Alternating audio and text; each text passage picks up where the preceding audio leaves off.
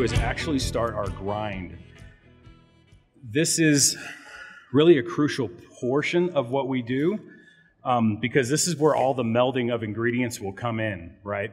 So what I have here, this is a 75-25 blend of Nilgai, which is Texas antelope, as well as some pork fat. So the best thing to use is really pork fat or beef tallow. You want to stay within that margin of 75-25. So you can actually get a 5 plus or minus going in any direction, right? So if you could do 70-30, you're looking at a higher fat percentage. You can get too much fat, which would actually turn more into gristle, right? But if you do too little fat, it'll be way too lean. And we've all had like a piece of sausage that was just a little bit too lean, right? And the other thing we notice is that there's not a lot of flavor. Fat equals flavor, right? So I'll have this. This is nice and cold. I have my grinder ready to go. So the different parts of the grinder, everything that actually touches the protein needs to stay nice and cold. Everything that does, okay? And that even goes down to, and now since we're doing this for demonstration, I'll smoke these sausages for myself and the staff, but you wouldn't, the whole purpose of actually keeping all this cold is because you want the fat not to start to smear, okay? We know that when fat starts to heat up, it'll actually become very, very soft. When you get into a proper sausage, you cut into it, you should see small little specks of fat throughout. If you don't see that, it's either you're either eating bologna, right? Or you're eating something where the product was actually spent too much time too warm, okay? And so what we are going to do is I have my hopper right here, and I have the manifold. Inside here is an auger. If you've never seen the inside of one of these, it's a spiral auger that as it turns on, it will start to spin and push everything towards the die plate and the blade that sit flush on the front of the machine. What happens is as that machine pushes that auger, it'll push the meat towards that plate, and the protein and the fat have nowhere else to go but through that plate. And when it goes to that plate, it gets chopped up. Now there's different millimeter plates that you can use. We're going to start off on a really small one, and we're only going to do one grind just for demonstration's sake. But depending on the size of your die plate will depend on the end product, right? So if you're going to get a much larger die plate, this would be great for your chili. You can get some that are just massive or they look kidney shaped. This would be great for really any of your larger applications like your chili, or if you're going to do roast or something like that. And then if you're going to do hamburger grind, you can get one closer to the middle, right? And this will be nice and larger chunks of fat, nice large chunks of protein. As long as you get that 75-25 or that 80-30 or, 80-20 or 70-30, you are going to find that sweet spot. Some people like it on the leaner side, some a little bit more on the fattier side. So I love the motor train on this is super quiet. If you get a little bit lower quality grinder, you'll hear the mechanisms. You'll hear everything kind of force its way through. So as we start to push it through here, the great thing is because of how tough this bad boy is, I actually don't need to do much of forcing it. So what I have done is I've just put a real simple blend of nutmeg, salt, pepper, and white pepper, and some rubbed sage. And so as this goes through, it's mixing all of that up. The sodium, and so this is not going to be a cured sausage. This is strictly a fresh sausage. So there is no cure. There's no sodium nitrate, no sodium nitrite in this. We are going to do another course about curing, but at this point, this is really just to focus on your fresh sausage. Now, what can I do with this from here on out? If I actually don't want to use this for sausage, I could just as easily put it in a game bag and use it for pan frying or make it for tacos. You want to do ground, at this point, this all is just going to be ground antelope. So there's many applications you can use. So as this starts to run through, I'm going to tell you a little story. So when I was in culinary school, I was taught by a gentleman named Leslie Bartosh, and Leslie was an amazing chef. And he taught me a lot about what I know about processing meat and charcuterie, not the cute little boards you see everybody making now, but the actual preparation and the curing, the real curing of proteins, right? Making amazing dried sausages, making some phenomenal different terrines and pâtés and stuff like that. That's really the bedrock of my understanding of this type of practice. But I sat there and I watched him. And I grew up making sausage, and I grew up spending a lot of time cleaning these machines. And if you've ever ground your own meat, you know exactly what's inside this auger right now. If you haven't, what is inside this auger is ligaments, right? As lean as I can get that meat, there's still going to be pieces of ligaments that are caught up in that auger. And what I want to do is I want to focus on kind of the practicality of it all and hopefully make my job a little bit easier. So I use bread. All right, so don't go get your organic, free, gluten-free, indigenous bread from wherever. What I want you to do is go get cheap. Down in South Texas, we have Buttercrust Bakery. Mimi knows what's up. So she's from San Antonio, just like me. So down there, it's cotton candy bread. It's all sugar, and I don't eat it, but I use it for this process. Why? I want it to be viscous almost, right? I want it to be starchy and sugary. I'm not going to eat it. What I do want it to do is as it goes through, it acts as cotton candy, and it will clean out that auger, and it will clean out the manifold. And then when we're done and we start running the machine, what ends up happening is we end up with like all this right here, still good. But once you actually see the bread start to come out, this has actually started to clean out that manifold. I mean, you could just as well eat this. It's just there's too much starch in it, so this would be the binder. There's too much of a binder here. So this recipe that we have here is going to be a little bit different than the recipe that we have online or the recipe that we're trying today. So what we're doing today is I'm using some local favorites down in South Texas. So when you're making a grind, when you're actually making a grind for your for stuffing, what you want to do is you want to focus on binders, right? You want to focus on different things that you can add to it to kind of bring everything together. And one of those things can either be bread or it can also be tortillas. In this case, for the sausages that we'll be using a little bit later, or the ones you're going to try a little bit later, these are actually going to they're bound together with corn tortillas, so just as easily use that. One thing I didn't add to that would be aromatics. Aromatics are going to be super important to all your sausages, right? This aromatics will come in the way of herbs. They will also come in the way of your onions, your garlic, anything you add to it. When you start to add this, you also need to remember that garlic, especially onions, are 90% water. Right? So when you add that to it, what will happen is if you actually don't poke the sausage and give it ways to expel some of that, what you will end up doing is steaming the inside of that sausage casing, which is what you don't want. First thing we're going to do is actually walk through the kind of the traditional way of making your sausage. We talked earlier about the different types of casings. This is going to be your natural casing. This is going to be something you can get this online. You can get it at Cabela's. I guarantee you, if you go to a butcher or a processor, they will have sausage casings for you. This is pig intestines that's been cleaned and rinsed and then salted. If you keep them salted, they will last nearly forever. They will last a really, really long time. The moment that they hit water, you need to make sure that you rinse them in nice warm water. Will keep them nice and pliable. If you're going to use a non-natural casing or a collagen casing, these again are made from collagen that's been cooked down, and they're fantastic for smoking. However, what ends up happening is you don't get that snap that you would typically get from a natural casing. So inside this hopper right here, I'm going to turn this around. Inside this hopper right here is a sausage blend that we did. So I'll walk through just what this looks like.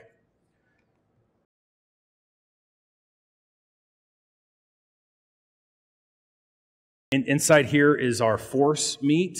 And as I start to spin this, what's going to happen is it's going to start to release air. What you probably can't see from right there is that there's a gasket right here. We want to lift this up every once in a while and push it back down. What this does is it releases a lot of the air that's packed down inside that manifold. So another thing is I actually prefer using these clear tubes, right?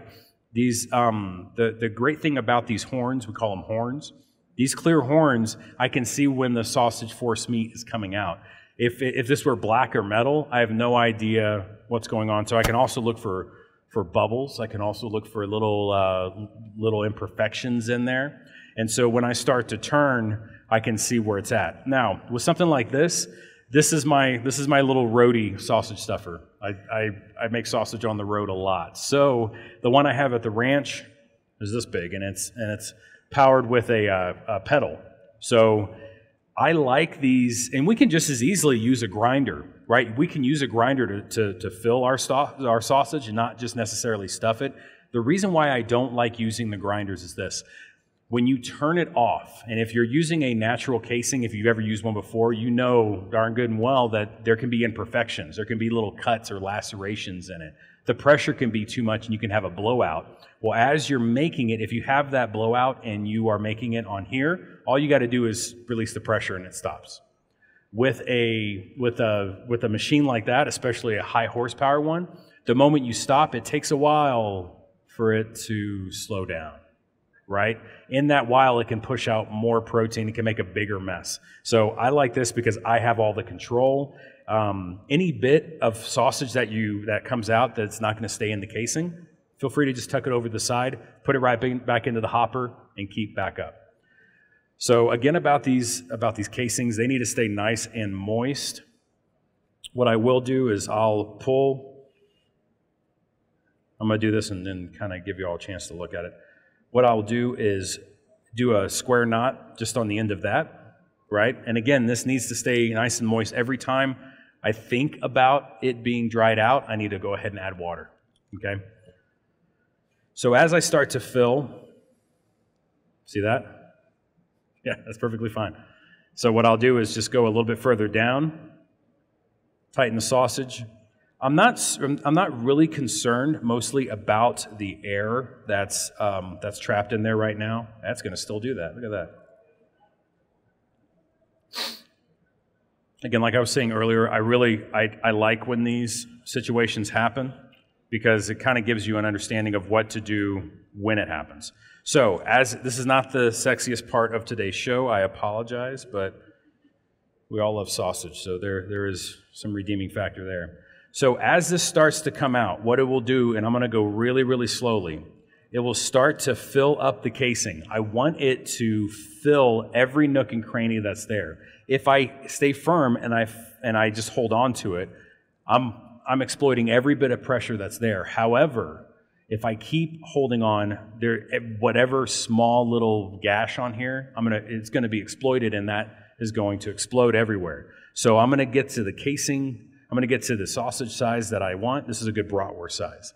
So one thing I taught the girls from Women Hunt, I'm a baseball fan, right? And so I always think of baseball teams being home and away, right? So it's all about, you always start off with a home game. Now, this sounds kind of elementary and silly, but next time you make sausage, you're going to be like, oh yeah, home and away, I got it. So for the home, you're going to spin it towards yourself. So you're going to take your sausage link, give it a little bit of slack right here, and just spin it towards yourself because your players are coming home. Then continue and just fill up that link, adding a little bit of pressure as we go along, right, to fill up any of those air gaps. And now, since this one was home, what's this one? Away. So this is going to go the opposite direction. This is just one way of doing it. I like doing this because I'm very particular about the sizes, right? Another thing you can do is, as you're starting to make the sausage, you can go through and make one long wedding link, right? That's a really, really quick way of doing it. I just don't do it because I don't like seeing some sausages that are a little bit bigger than others. So as I'm doing that, what you would do is you would do the same thing. You would twirl away from you and twirl towards you. Or you could twirl every other one going the same direction, and that would do the same thing. As we start to fill up this casing, every time we do that, going back and forth, we are tightening more and more this link right here. Because this is the intestines of a pig, it's mostly collagen. So this collagen starts to break down. The moment it starts to get heated, what happens is it actually creates bonds and it makes it very, very tight. Now, we're not done with this yet. What we want to do is we'll actually take something called a sausage poker. Now, you can get all your jokes out right now, I know. But it's a little prong sausage poker, and you'll go through and actually put small lacerations in it. And you're going, but wait, chef, hold on a second. You said earlier, like, those were really bad. Well, after this is actually already stuffed, putting those in there does two things. One, it helps the smoke actually reach the casing, right? Because the casing, even though it's nice and firm, it has minor little imperfections. And so if you puncture little holes in there, what it will do is it gives it more access. That smoke has more access to the protein. The other thing is, if you do not poke the holes throughout, you're essentially boiling the meat within the casing. And if you've ever had a piece of game sausage and it was just grainy and fell apart, chances are it actually didn't give enough chance to do that, to lose some of that moisture. This is doubly so if you use a sausage that has maybe carrots or maybe onions. Because remember, that's mostly water. We talked about that earlier. So what happens is when they start to cook, they steam, and that steam has nowhere to go. So it just stays trapped within that casing. Okay, so what I have here are 2 tamale husks. For all you northerners, this is the husk of the outside of corn. Down in San Antonio, these are everywhere. We make little dolls out of them. Anybody here been to San Antonio before? No? Come visit me. You have a place to hang out. But I wanted to offer you this application because this is something that you can do at home because you don't have one of these, right? Or you're not going to go out and buy a grinder. You're not going to sit there and spend all this money on this. But a pack of tamales are like $4, $5 for the tamale husks. Do not pull a Dan quail and eat it without taking the tamale husk off the outside of it. That's a very old joke. There's some people like, I don't know who Dan Quayle is. Type in Dan Quayle visit San Antonio and read the article. It's hilarious. So what I'm going to do is I'm just going to, and you don't necessarily, I'm just using the rest of what's left inside this hopper. So I'm going to essentially make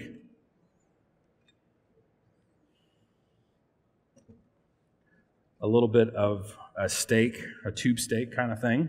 And what we're going to do is we're going to wrap this super tight. So if anybody can see up here, we're going to push all the air out like so.